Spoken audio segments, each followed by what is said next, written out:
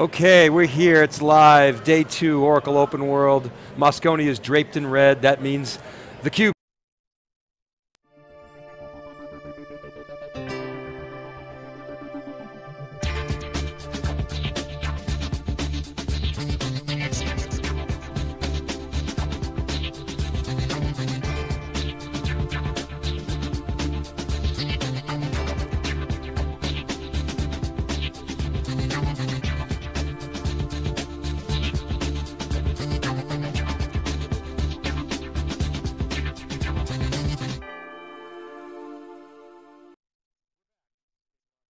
Furrier, and this is the backup and recovery spotlight, focus on data protection as a service.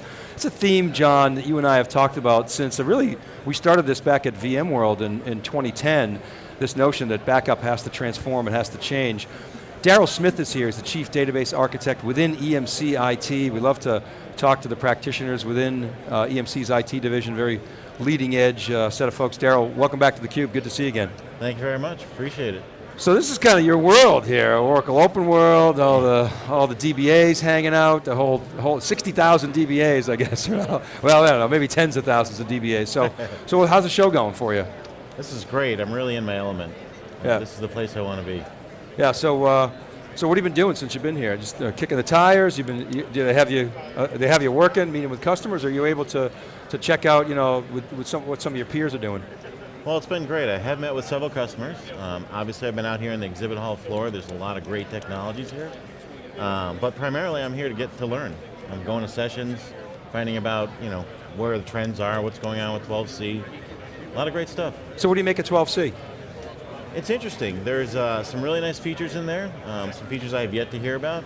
And then there's other features that don't really make a whole lot of sense, I think, in some cases. Yeah, like what? I mean, what you're going to nail me, aren't you? No, what makes sense? What's confusing to you? I mean, tell Oracle, maybe try to fix it. But no, so let's start with what do you like? I mean, from a practitioner's perspective, what about 12c makes you say, oh wow, I really want that, thank you Oracle for doing that? Right, so there's a lot of features that really help with the storage.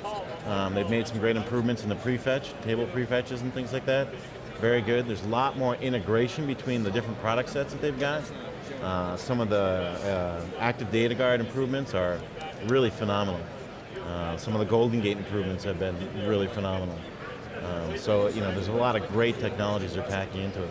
Right, okay, so the big part of that too is in memory, right? And you guys have some experience with that. I mean, right. In memory's been around, that talk's been around, the database has been around. Times 10's been around for quite a while. Yeah, right. So, okay, so that's appealing to you. So you see you guys taking advantage of that over time? Is that right, or? Well, it's obviously something we're going to have to look at. There's a lot of in-memory database players now. SAP has HANA. Pivotal has SQL Fire. We're definitely evaluating those. We're already starting to use some HANA, some SQL Fire. So we're going to have to take a look and see how the implementation was done with 12c. And if it fits our workloads, we'll start using it. So talk about what gets you excited as a DBA. We always hear about doing more with less. You have to do more with less as well. I mean, it's the mantra in IT, but wake up in the morning and say, oh, I got to do more with less. You're probably thinking about, all right, I'm going to work, how am I going to add value for the business? How am I going to make the line of business more productive? How am I going to drive value, right? So talk about that a little bit in your role as a DBA. Yeah, this is really a very exciting time for me. I've grown up with databases. I've been doing it since Oracle version 4. So I've been doing that for a long time, but this next wave of computing is really all about automation, standardization and automation. So the whole IT as a service mantra requires that. I need to be able to automate things so that my DBAs aren't spending their days adding data files and monitoring backups and checking to make sure that the system is running well. I need to automate all of that so we can then focus on really getting to that front office, getting in front of the business and understanding what their true problems are so that we can be much more agile and respond to those. So I don't know if you were able to hear Stephen Manley's little story about, he was talking to a DBA at one point, and the DBA basically said, under the bus. Say it again? I think he kind of threw us under the bus. No, he didn't really throw the DBA under the bus, he kind of threw the backup admin under the bus. Right, well, good point. I guess he did. I mean, he's not talking about you, Darryl. I know you a little bit. You're a very respectful guy. You would never throw your storage admin under the bus. Not live, anyway. But what he said was that the DBA was frustrated because he or she didn't have any visibility on how the data was being protected, and the backup admin said, trust me, I got you covered. Okay, but I want to know more about it. So talk about that a little bit. Yeah, so talk about that a little bit. What was, what did you want that you couldn't get, and then we'll talk about how things have changed. Sure, so DBAs hate black holes, or black boxes. That's definitely a theme that I heard from that last interview. We like to know what's going on. We need to be able to get our hands on it and touch it and feel it. And backups are one of those things where you kick off your RMAN backup, maybe it's going to complete, it's running slow, you really don't know why, and then you go talk to the backup admin or you create your ticket, and they're like, everything's fine, don't worry about it, it's covered, but the backup is now taking 5 hours and 6 hours, and you really don't know what's going on, so how can you really trust that it's safe? Nowadays, things are much simpler. Take, for example, Enterprise Manager, not OEM, but the Data Domain Enterprise Manager. I can actually go in and see that the backup is running, and it's running at peak. So I can truly estimate when that backup is going to be done. Darryl, Jeremy Burton was up on stage in the keynote after Joe Tucci gave the awesome intro, but he's getting into the weeds, he's getting into the product details, and he's talking about the DBA. And Dave and I were just commenting on the intro about the balance between the DBA and other things like recovery, real critical, managing the data loss side of it. But Jeremy kind of points out that the DBA roles obviously change, with automation changes the game a bit. Oh yeah. I mean, it's not replacing the DBA, all that talk was kind of a little bit over the top, but in general, the DBA role is becoming much more versatile, much more needed skills in other areas, whether it's more of analyst role, data science, or getting more geeky into the app side. So this I mean in terms of technical, right? You can be more analyst on data science, or you can go in and go deep in the weeds on technology and get into the app side coding. How do you see that balance and that transition of the new DBA, the modern DBA, where there's range now of skill sets and functionality that they have to do in their job? Right, so referring back to the keynote, it's both disruptive and opportunistic. It's a great opportunities for DBAs to really get themselves out of the weeds.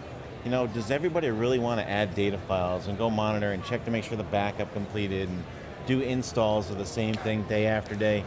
We don't really want to do that. We want to really. You don't want to do that, John? Yeah, give me a gun, I'll put it in my head right now. Exactly. Give me the time to get out there and really understand what our customers need so that I can respond to that. And that's going to not only help me grow personally, but also professionally. So it's a great opportunity. What's some of the vibe out there in the trenches with other DBAs and the peer group out there and the practitioners? I mean, what's the sentiment out there for DBAs? Are they like chomping at the bit to do more things? What are you seeing in terms of just general anecdotal trends that you're seeing?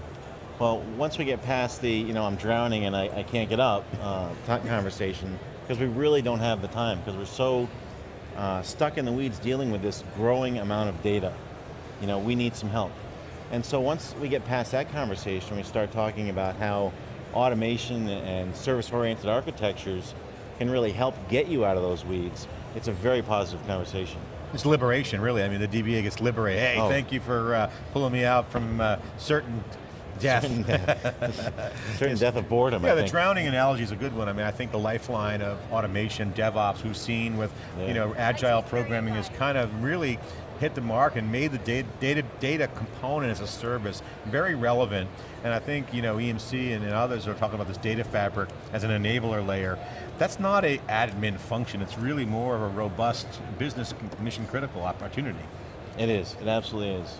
I want to talk about IT transformation, data protection as a service. I want to test some things out. So, you hear the vendor messaging around IT transformation, not just EMC, but other suppliers. When you talk to practitioners, we like to test that. So where are you guys in terms of getting to so-called IT as a service? We've had Sanjay Mirchandani before on theCUBE, and your new CIO, and that was always a vision set forth. Where are you in that so-called journey in terms of getting to IT as a service? And then I want to talk specifically about data protection as a service. Sure, so we've been building IT as a service for a while now. We've built infrastructure as a service, which is interesting. We've built database as a service, which is interesting.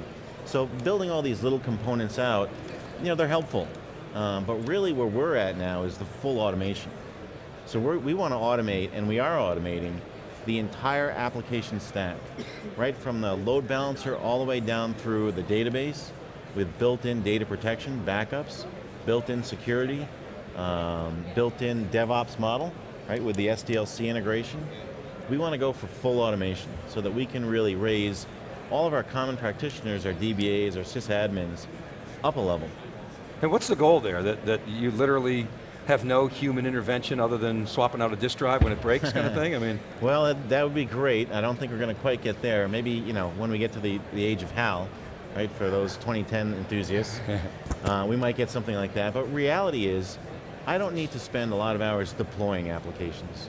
I don't need a lot of hours configuring systems.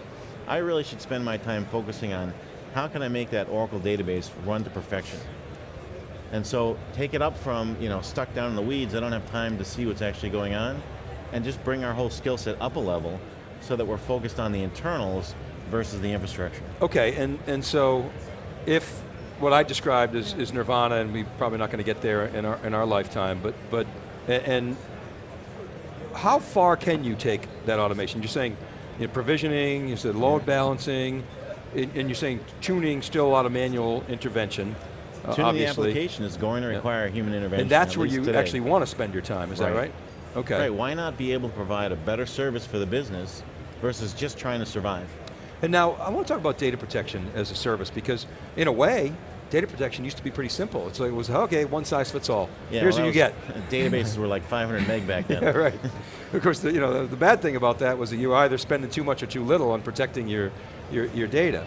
So where are you now with regard to being able to say, okay, this application, based on its business value, its RPO and its RTO, or whatever business impact analysis you do, should have this level of data protection, and I want to spend this much, versus this app, I want to dial it down or dial it up. Yeah. Can you actually do that today, and how do you do that?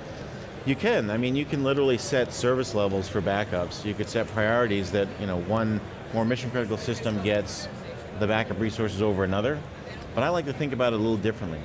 If I can go ahead and I can automate it all, and I've got automated provisioning of my backups, right? It's very easy to do these days with tools like VCO, and because I've got technologies like Data Domain Boost, and Data Domain itself, and RMAN, and all these integrations that happen, it's very easy to drop down the DD Boost agent and fully automate that backup. So now that the DBAs have no issues in terms of doing the backups, now throughput has been almost eliminated because I'm now doing my dedupe on the server.